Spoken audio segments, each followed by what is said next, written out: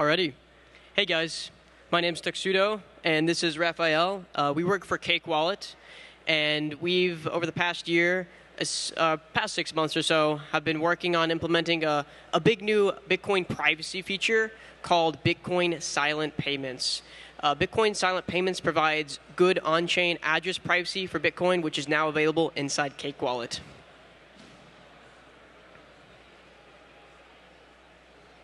Switching. Oh, looks like my clicker's not working. There we go. Yeah. So, let's go back. There we go. So, the problem is in Bitcoin. Usually, when you want to preserve privacy in Bitcoin between multiple payments that you're going to receive, you usually want to create a whole new address, and that's what a lot of people do when they're concerned about mixing funds in the same address pool, is they'll make a new address in Bitcoin, because anytime you then send a transaction out, or if you receive lots of different transactions in the same address, those can all be mapped together, which isn't good for privacy. And one of the big issues with this is, let's say you have a donation address, right? You put out a donation address. It's a single Bitcoin address, and anyone can just send funds to it. And that, for the most part, might not be a big deal. But let's say there's one person that sends some funds to that wallet that has tainted coins. And suddenly now your entire wallet becomes tainted because they can all be mapped together. So the solution to this is having an address that allows you to receive funds in a much more private way. And that is what Silent Payments is. Silent Payments is BIP352. And Silent Payments provides very good privacy with initial contact or on-chain transaction, without initial contact or on-chain transaction. You don't have to think about it. It's very easy to use. The transaction scanning, however, can be expensive, and we'll talk about that a little bit more later. And light client support is not ideal and would definitely give away some privacy. The goal is to receive multiple transactions to the same address without being concerned about privacy or taint.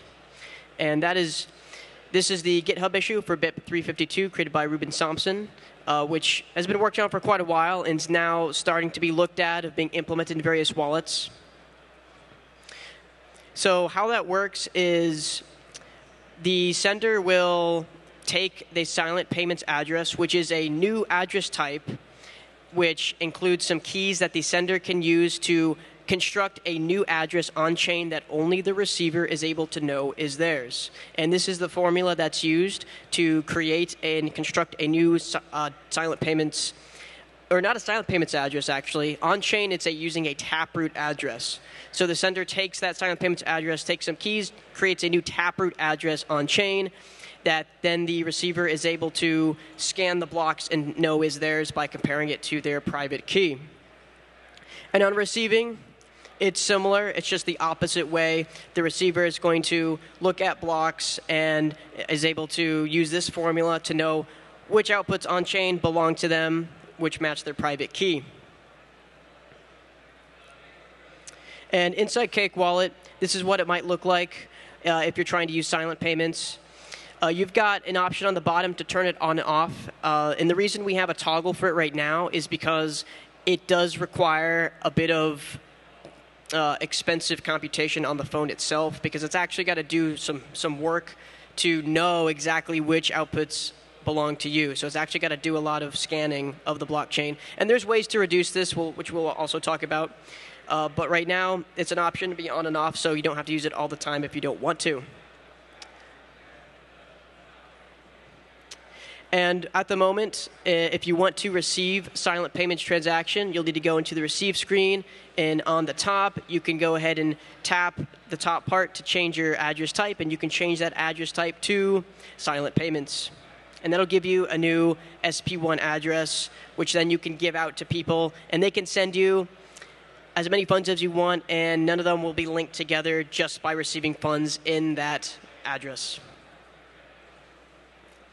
And as you can see on-chain, it simply just looks like some Taproot addresses. As you can see, the input and the outputs are just Taproot addresses, which is cool, and it makes it a lot easier to push this forward, as there was nothing required to be changed with Bitcoin core itself. It's not a new address type on chain. It's only a new address type that's used in the client side. But on chain, it's just a Taproot address, so no one can even really tell you're using silent payments, which provides even more privacy. So next up, we're going to look at reducing requirements. And there's several ways you can do this to reduce the load on the client for having to scan all of the transactions that it needs to check to see which ones belongs to the receiver. You can do that by checking transactions following certain conditions for must contain at least one Taproot output, must contain at least one input from inputs of shared secret derivation, and there's lots of other ways that you can do that to reduce the load required. And there's a lot of tweaks that can be done that Rafael will talk about, he'll get into, in order to make the client-side scanning much faster. What silent payments won't do. Silent payments will not coin join mix your funds for you. It'll not make the amounts hidden. It'll not remove the necessity for coin control. You can still screw up the privacy if you receive multiple transactions to a silent payment address and then decide to send a transaction containing all of the inputs from previous transactions that you received on that silent payment address. That could potentially give away some of the privacy benefits that you gained by having the silent payments address and using that in the first place. So it's still advisable to use coin control if you want to be strict and maintain that privacy as much as possible. But it's at the very least a very good first start into providing a lot more on-chain privacy for Bitcoin, and solves that age-old problem of having to create a new address every single time you want to receive funds, which not everybody does, but a lot of people do, and it can be quite a hassle. And this makes it a very good improvement for receiving funds for like donations and like just linked, like you put an address publicly online, you can put a silent payments address and it be less of an issue than if you're just putting a regular Bitcoin address like a SegWit type. All right, and that, I'll hand it over to Rafael.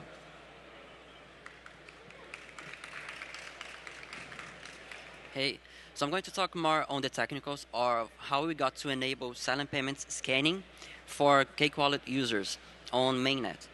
And first, I wanted to start by the basics and talking about the Bitcoin wallet backend choices out there and how they work with this. So what this means is basically how users get their balances and transaction histories. So if your wallet has the addresses and how you got data from the blockchain based on that. And there's two main approaches out there. One, which is more widely adopted, is the Electrum server protocol. And it has, like, it's the most efficient method of querying the blockchain, but it has no privacy. You're essentially asking the server with your addresses all the data, and it knows all of that. You can use the metadata, like your IP address, your timestamps, to profile you. And the other one is the BIP352, 158. It's a little newer. It's more privacy focused, but it has the downside. It costs more bandwidth because they're essentially based on compact block filters. So you're essentially downloading like a block of transactions and doing the filtering on the wallet. So it's going to be worse for mobile data, for example. So I added some examples here of wallets based on each. So we have Cake Wallet, and you see a pattern on BIP352, 158. There's Zeus, there's Blix. It's more common around Lightning wallets, maybe because it's newer. I don't know the reason, but there's also another protocol called Neutrino, which you may have heard of, which is built on top of this protocol, of the block filter protocol. So I want to talk about our approach, our challenge of enabling silent payments on the backend. Our idea was mostly to reuse existing infrastructure and to provide this tweaked data that you need to scan the blockchain. But also, not just that, but being able to span the transaction that you scanned, right? And without having the need for a new server, a new solution, if you already have your Bitcoin node with our solution, you can just run our ElectraS version, and you have the benefit of running Electrum. You can use that on any wallet. And if you already run Electrum, it's even better. You can add our changes, and it's just going to work like any other Electrum server with the benefit of enabling scanning on your wallet. So the key innovation was this tweak index, which is a new form of storing the tweaks you need. Like, the calculation you do on the wallet, you need the tweaks to scan. And this is not new. We didn't make this. It was already being discussed in the BIP. If you read it, it's the storage for clients, and we just went further because this approach, just storing the tweaks, you would need another server in order to find the outputs, in order to get the amounts that you received. So we just added all the data in there, and when you're scanning, you find the outputs, the amounts, the transaction ID, so you can save that and spend the transaction later. But this is all new. We're still like exploring the fields and seeing how it goes. And we're always open to exploring new options. And yeah, we're open for questions if anyone have any. We didn't get the last slide. If we're able to ask questions, I'm not sure if we can. Mm-hmm. Huh? Yeah, but what about the challenges we've run into running on the server side, on the node side? Yeah, so there's 3 versions of ElectRS which we are using. It's Electrum, the protocol written in Rust. And we started using the Romance version of ElectRS, which is more of a personal server.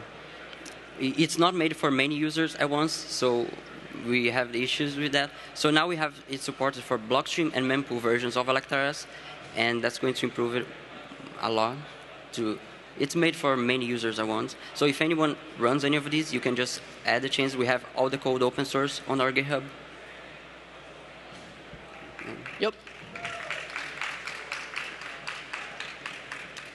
Yeah, and this is something that we're going to keep improving on. It's very new, so we're hoping that other wallets are going to take it and implement BIP352 also, because it's great that we've integrated it and that you can use it now, but it would be much nicer and much more ideal if other wallets implemented it also, so to really push it forward, because it's a really big privacy feature for Bitcoin, and it's just one part of making Bitcoin more private, but it's a really big one.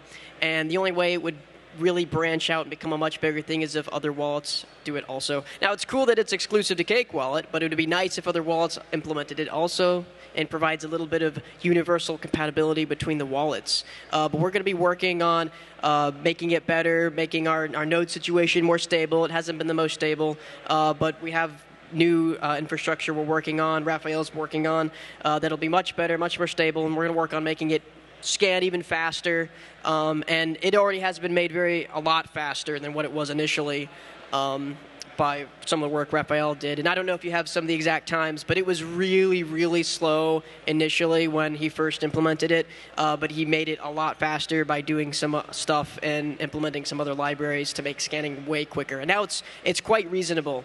It's still a downside than just using a light client, yes, but there are other inherent privacy issues with using a light client anyway. There's some considerations that we might want to take against using a light client with ElectRS to preserve the privacy that you're gaining by using silent payments. But yeah, any other information, any other things you wanted to mention on that? Yeah, like I said, this is better if others implement this. We wanted to make something that's not exclusive to Cake, so that's why working with Electrum on the base Electrum code and just adding a few changes. We hope we can get it upstream.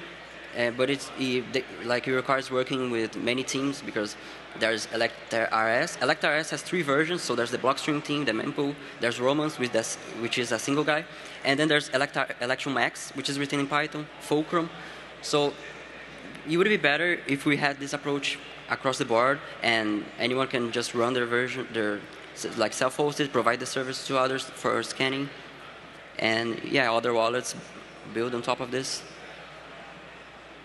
Yeah, and go ahead and if you want to try it now, you can download Cake Wallet now and you can try it, and you can create a silent payments address, and you can put it like on your website, you can put it on like your social media profile, and you can just receive all these transactions without them having a connection together, without having to create a new address every time. And a cool feature that you can try in Cake Wallet is called BirdPay, where you can actually put an address on your Twitter/X bio or your pinned tweet, and you can type your username and the address selection on the Cake Wallet app, and it'll pull that address that you saved on your pinned tweet or your bio. And silent payments is perfect for that, so you can just have your silent payments on your your pinned tweet on your Twitter account, and then you can just type in. You can have someone else type in your username on Cake Wallet, and they'll just pull it up. It's really cool. So recommend trying that with silent payments. But yeah, I think that's pretty much all we got. Thanks, guys. And I will also mention we're giving away some jackets over there. If you want a free jacket, you can go ahead and line up and get one right over there. We just had a lot of extra jackets from other stuff, but please go take one if you would like.